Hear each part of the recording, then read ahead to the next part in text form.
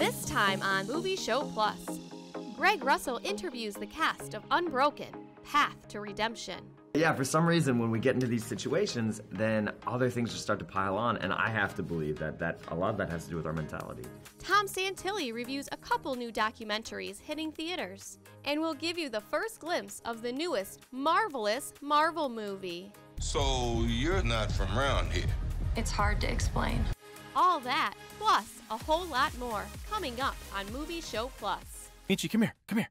There's a Smallfoot dialing in that wants to talk to us. Hello, Migo and Michi. Can you hear me? 1, 2, 1, 2. Hello. I love how they talk, don't you? Mm-hmm. Hello, Smallfoot.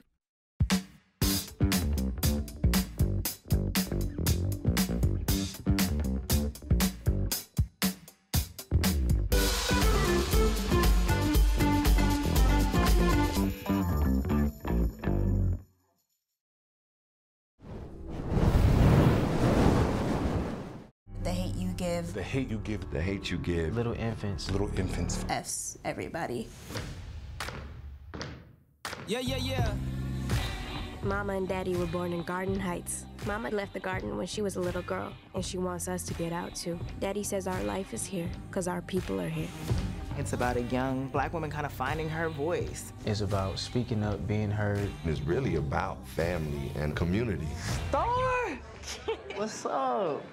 Star lives in different worlds, her lower income black community and her white private school. Garden Heights is one world, Williamson is another. So when I'm here, I'm Star version 2. She's constantly having to split herself into 2 parts in order to fit into both worlds. I have to hide who I am. When I'm at home, I can't be too Williamson. When I'm here, I can't act too Garden Heights. This is about her awakening. This is about her journey and really realizing I'm going to be who I want to be.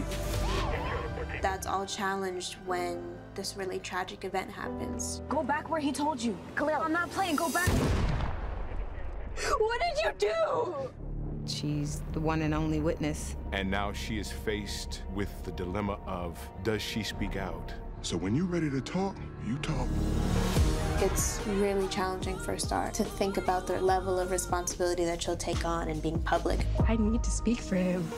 It's about black people, poor people, everybody at the bottom. No matter who you are, find your purpose. Whatever you're here for, speak up and be heard. You too can get out here and be about change. Don't ever let nobody make you be quiet. Everybody who experiences struggle can take that struggle and turn it into something golden. We live in a complicated world. No, it doesn't seem that complicated to me. As a generation, it's time that we stand up and start taking responsibilities for our communities and take them back. The movie gives a message that's, very real, but also very, very hopeful. I love being a part of a film that I think is really culturally, politically critical.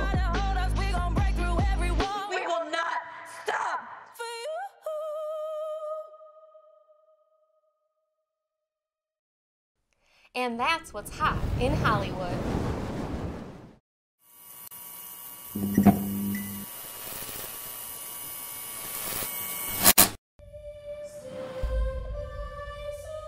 Bless you, Lewis. Welcome home.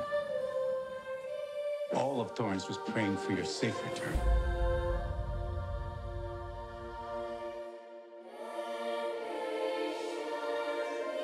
Miracles didn't save me, Padre. A couple of atomic bombs did that. You're Louis Zamperini, aren't you? Thank you For what? for preserving the free world for silly girls like me. When things are going bad for some reason, especially for your character, they just go bad. Yeah. I think it's a common experience. I feel like there's a reason that people say when it rains it pours, or whatever colloquialism that you want to use. If that's did I use that word correct? Yeah. Good. Okay. Fantastic. So anyway, the point is that for some reason when we get into these situations, then other things just start to pile on, and I have to believe that a lot of that has to do with our mentality and the way that we look at things, right? So that this movie specifically, really, I think that's a subtextual kind of thing that's going on with Lou. That once he starts to understand and go, oh wait, hold on, this is another way that I can process this particular situation. That is what really ends up changing a lot for him. People from all over the country want to know if you're going to run in the London Olympics. What's this? If you're gonna train for London, you have to do it right. Just go nice and easy, see if you can make it all the way around. You think you can run a 4.7 mile again? I wouldn't be doing this if I didn't. In the beginning of the movie, of course, everything's good. He comes back from the war, hanging out on the beach. Yeah. Sees this lady, and it's kind of like, wow. Yeah, I think she was charmed right away. I'm very charming. Yes, very charming. Yes, you are. The Midwest thing. Yeah, exactly. So that's what we're known for. Wasn't hard. Wasn't hard. Yeah, no, they have a very fast whirlwind romance and kind of fall in love immediately. Right. Which was fun to play. Yeah, And it was. they're really cute scenes when they first meet. You feel it. These men did terrible things to you.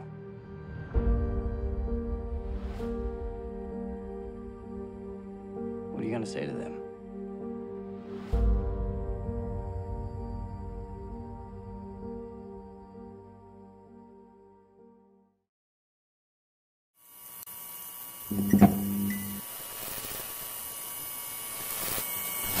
Michi, come here, come here. There's a Smallfoot dialing in that wants to talk to us. Hello, Migo and Michi. Can you hear me? 1, 2, 1, 2. Hello.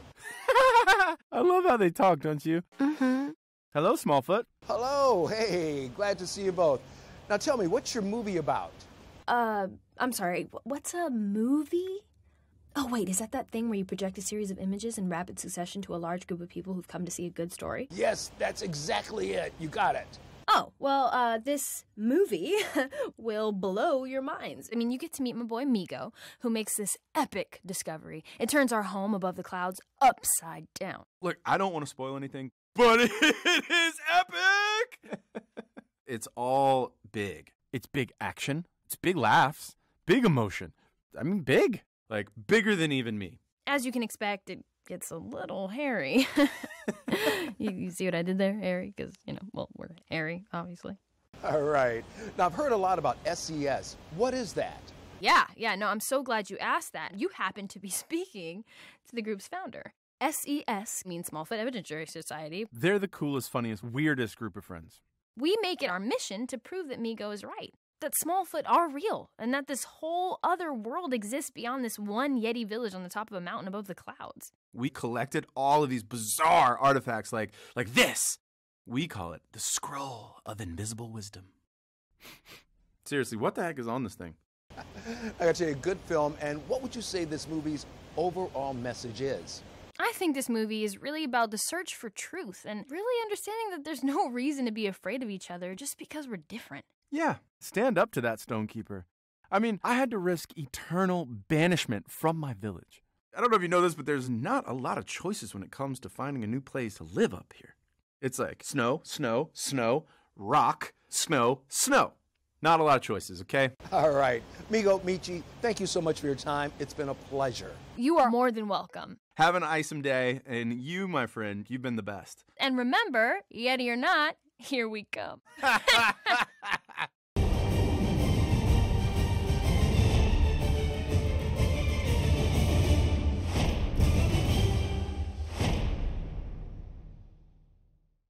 Check out MovieShowPlus.com to watch this episode online and for exclusive content, extended interviews with Greg Russell, and a complete archive of movie reviews with Tom Santilli.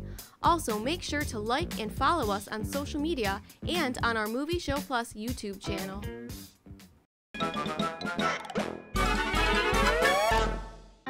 Being empowered starts with getting informed, looking closer. 1 in 8 women will be diagnosed with breast cancer in her lifetime. But many of us don't know there are different types of breast cancer with different characteristics. That was me. Learning about the specifics of my diagnosis gave me the confidence to make informed treatment decisions with my doctor. This meant everything to me and my family. So take another look. Ask another question. Learn more at notonetype.org. 3, 2, 1.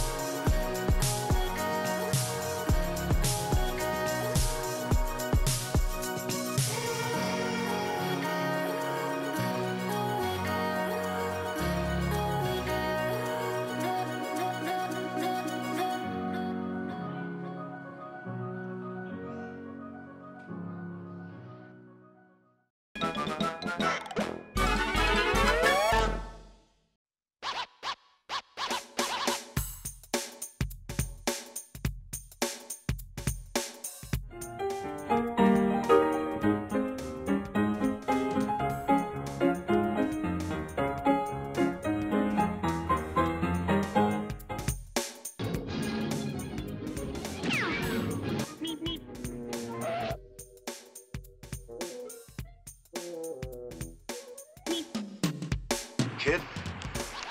The next time I say let's go someplace like Bolivia, let's go someplace like Bolivia. Next time. Ready? No, we'll jump. Yo, what you say? Yo, bad! Yo, bad! Yo, bad! I hope I never make a woman that angry.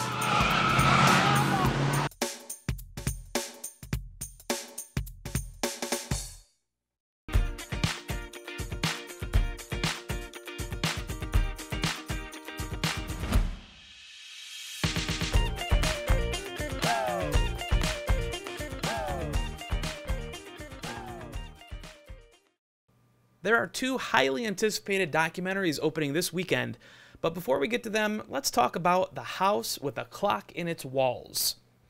Yes, it's one of the more awkward titles of the year. It is based on a novel by John Bellairs. It stars Jack Black, Cate Blanchett, Kyle MacLachlan, and the young Owen Vaccaro. It's directed by Eli Roth, which is kind of interesting because Eli Roth is the director of such horror films as Hostel, Knock Knock, Cabin Fever. He also just did Death Wish earlier this year. So it's interesting that Eli Roth is directing a film that is aimed at families and children. The plot of this one, it's a haunted house, kind of a family-style mystery. Young Lewis, again played by Owen Vaccaro, goes to live with his crazy uncle and aunt in a house that seemingly has deep, dark secrets hidden in its walls. It's really witty. There's a lot of funny dialogue, some good banter, but the film seems to lose its way the longer that it goes on. It starts off feeling like a film that could have been a classic, one where kids and adults would have walked away happy, but despite being about magic, the film doesn't really possess any. Even still, there's enough here where kids are going to really enjoy themselves. But here's a strong warning, too.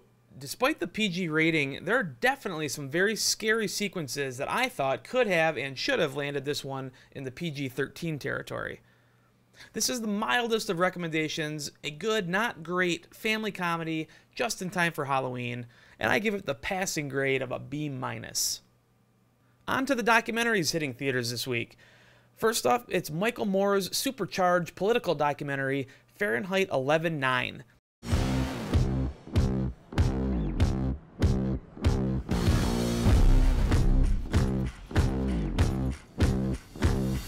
I'm sick and tired of people telling me that America's the greatest country because we can whip your ass. I hate some of these people, but I'd never kill them.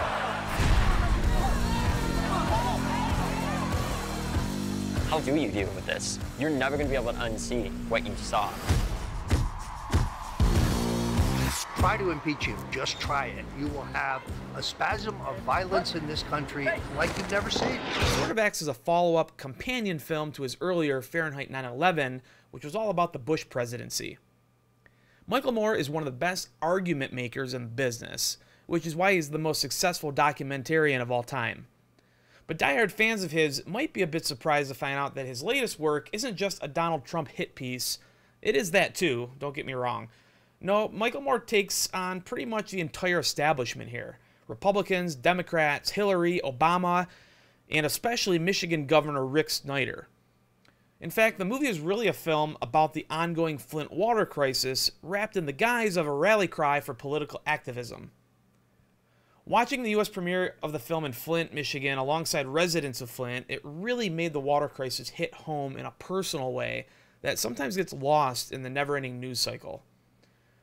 Michael Moore isn't on screen as much as he usually is in his films, but he has a lot more to say here than ever before. This is a wild, all-over-the-place journey that Moore successfully steers home, and in the end, this really truly is a must-watch for all Americans on both sides of the aisle, in my opinion. Unfortunately, Moore's name alone will most likely mean that this movie is equivalent to him just preaching to the choir. But he's hoping his choir really uses their voice like never before come this November. Fahrenheit 11/9 is a classic Michael Moore film. It's a vital, angry cry for help, not just for a nation in turmoil, but for a city left behind. I give it an A-. The other doc in theaters this weekend is not as hard-hitting, and is one that everyone should be able to find common ground on. Hi, I'm Gilda Radner, and, okay, now. I I can't believe this is her handwriting. This is a real honor. Like, seriously, this is huge. Are these actually her papers? Like what she... This is, Gilda Radner, her voice and her writing. She was the very first performer chosen for the cast of Saturday Night Live. Dear Rosanna Dana. From the time I was a kid, I loved to pretend. I can't imagine how I got famous. I just took the next job and millions of people were watching me do it. Love, Gilda is a biopic all about the late Gilda Radner, the comedic genius who was the breakout star among the original cast of Saturday Night Live.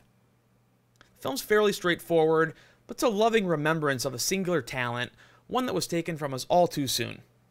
You'll laugh, you'll cry, you'll come away with a well-rounded take on who she was and what she did, even if it never really digs all that deep into her psyche. Love, Gilda is a fine film, but probably not as special as its subject. I give it a B. There are lots of other films coming out this week, like the Ethan Hawke-directed Blaze and the Kristen Stewart-Chloe Sevigny vehicle Lizzie. For those reviews and more, please check me out on Rotten Tomatoes. Just go to RottenTomatoes.com and click on Critics List, then navigate to my name, Tom Santilli. You'll find all of my reviews there. You can also, of course, follow me on Twitter at Tom Santilli and hit up the MovieShowPlus.com website as well. That's all for this week. We'll see you at the movies.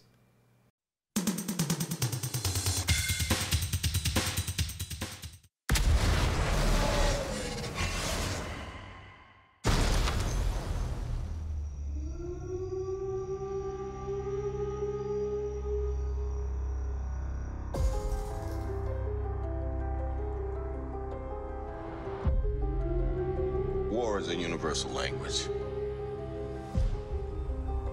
I know a renegade soldier when I see one. Never occurred to me that one might come from above.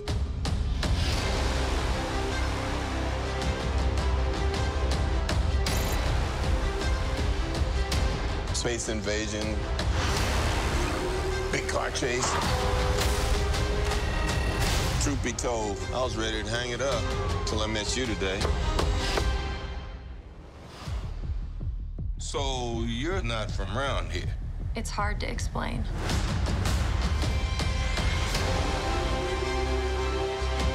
I keep having these memories. I see flashes. I think I had a life here. But I can't tell if it's real.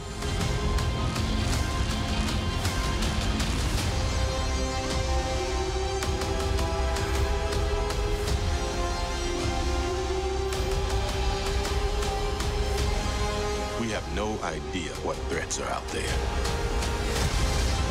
We can't do this alone. We need you.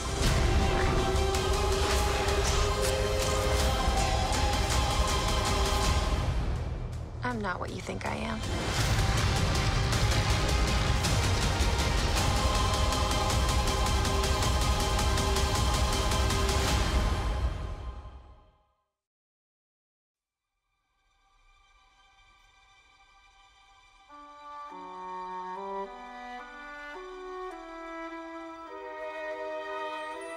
I honestly can't remember why we kept most of this stuff to begin with. Don't you remember that kite?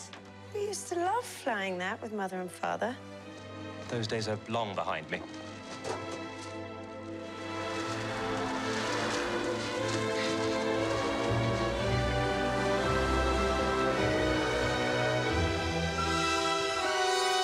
That's why I live and breathe. I was flying the kite and it got caught on a nanny. Mary. Poppins, you came back. You seem hardly to have aged at all. Really? One never discusses a woman's age, Michael. Would have hoped I taught you better.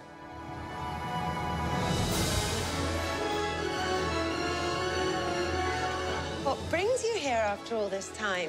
Same thing that brought me the first time. I've come to look after the bank's children. Us? Oh, yes, you too.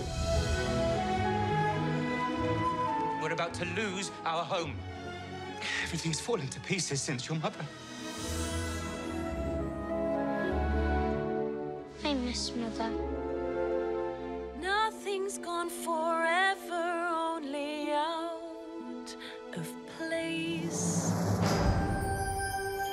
It's a good thing you come along when you did, Mary Poppins.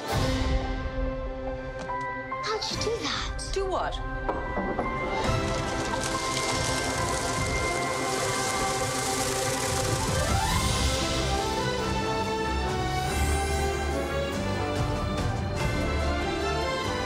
So you've been off filling the children's heads with stuff and nonsense. You've forgotten what it's like to be a child.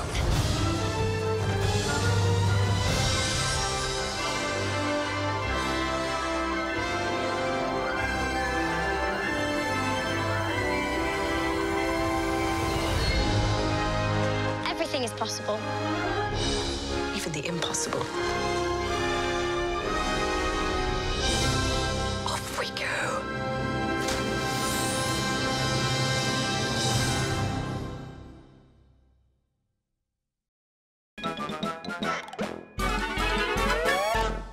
About every 3 minutes in America, someone is diagnosed with a blood cancer.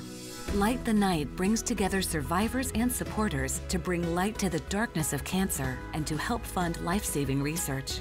Our goal is a world without blood cancers, and we're lighting the path to cures. The discoveries made in blood cancer research have led to breakthrough treatments for many cancers and other serious diseases. Help defeat the darkness of cancer. Join Light the Night today.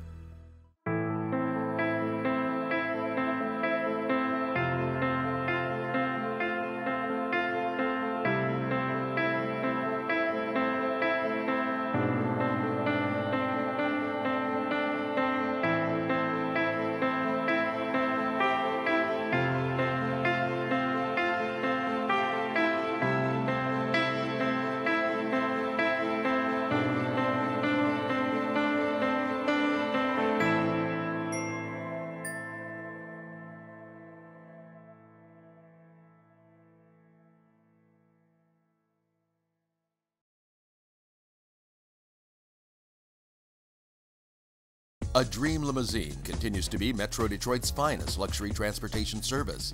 734-542-6800. Offering late model luxury SUVs to brand new party buses that seat up to 34 passengers. 734-542-6800. Including the one-of-a-kind Escalade Stretch with the exciting jet door. Call 734-542-6800.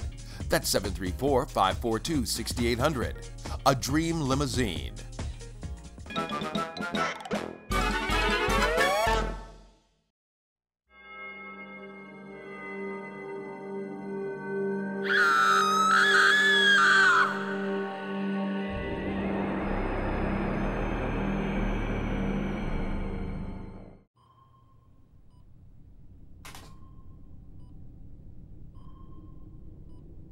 Do you know where you are right now? I'm in a drug trial. What do you think is wrong with you? I'm sick. But I don't matter. What would you say this trial is showing you about yourself? Is this therapy now? It's not therapy.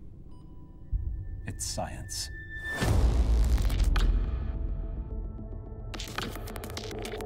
Once you begin to appreciate the structure of the mind, there's no reason to believe that anything about us can't be changed. Pain can be destroyed. The mind can be solved.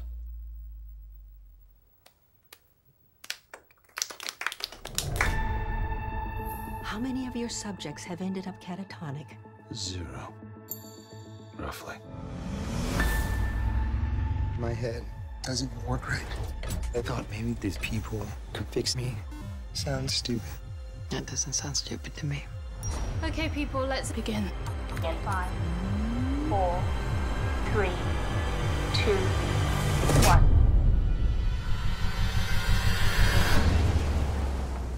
My mind is playing tricks.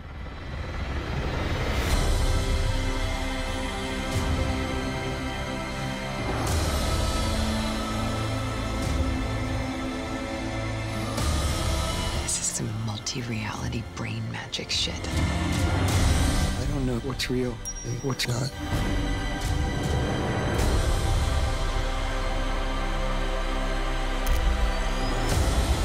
Something's wrong. What did you do? Come on, wake up!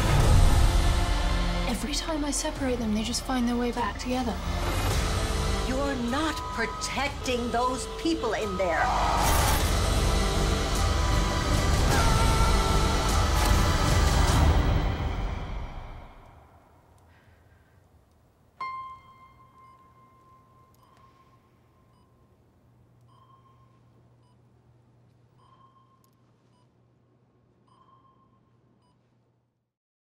Check out MovieShowPlus.com to watch this episode online and for exclusive content, extended interviews with Greg Russell, and a complete archive of movie reviews with Tom Santilli.